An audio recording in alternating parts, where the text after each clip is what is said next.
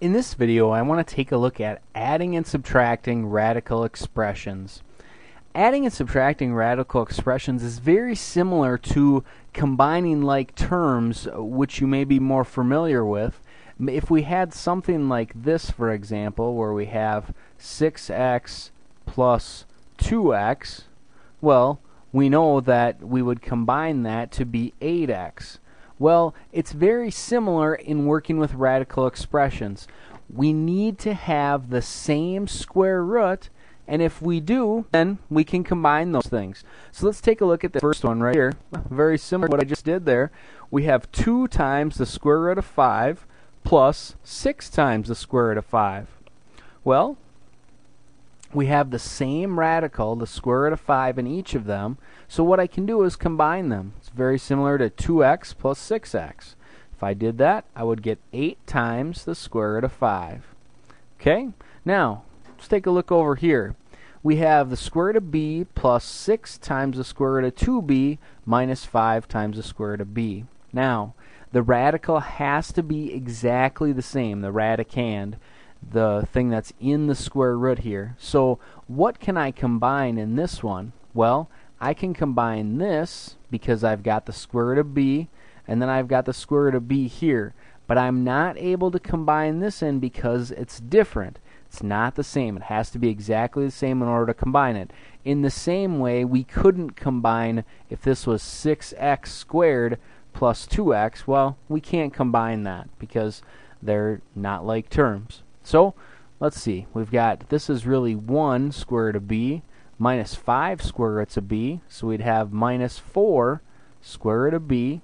Then, here, well, can't do anything else with that, so just bringing it along. 6 times the square root of 2b. Okay, now, they're not always going to be sitting there easy and ready for us to combine. Sometimes we're going to have to do a little bit of work first. Let's take a look at this one right here. We have 2 times the square root of 12 plus 6 times the square root of 3. Based on what I just said earlier, you might think, well, there's nothing I can do with that because they don't have the same radicals. But can I get them to be the same radical? Well, are there any perfect square factors of 12? Let's see. Perfect square factors, 4. Sure, 4 goes into 12. So let's take this and see if we can't do some simplification. So 2 times the square root of 4 times the square root of 3, and then it's going to be plus 6 times the square root of 3. Okay, then cleaning up over here, 2 times square root of 4 is 2 times the square root of 3 plus 6 times the square root of 3. Okay, then I have 2 times 2, which is 4 square root of 3 plus 6 times the square root of 3. Oopsie, there's a 3. And, let's take a look. Hey, now we do have the same radicand, and we can combine those. We've got 4 square roots of 3 plus 6 square roots of 3 for a total of 12, or excuse me, 10 square roots of 3. Alright, let's take a look at this one over here. We've got 200, the square root of 200 plus the square root of 75. Again, we need to look and see if we can do some simplification. So, square root of 200, perfect square factors. 100 is a perfect square. 2 times 100. So I'm going to take the square root of 2 times the square root of 100. Then over here we have 75, perfect square factors. Let's see, 25. So square root of 25 times the square root of 3. And remember, to get those, what we're doing is we are looking at that number that's in the square root, and then we can break that up to get a perfect square factor, something that we could simplify. Okay, so now let's go down here and do some simplification. Square root of 100 is 10. I jumped over there because we like to put the numbers out front of the square roots.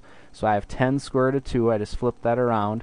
Then over here, square root of 25 is 5 times the square root of 3. Okay, now I look at these. Do I have a like radicand? I do not, so there's nothing more I can do. So I have to leave it right here. 10 square root of 2 plus 5 square root of 3. Okay, adding and subtracting radical expressions.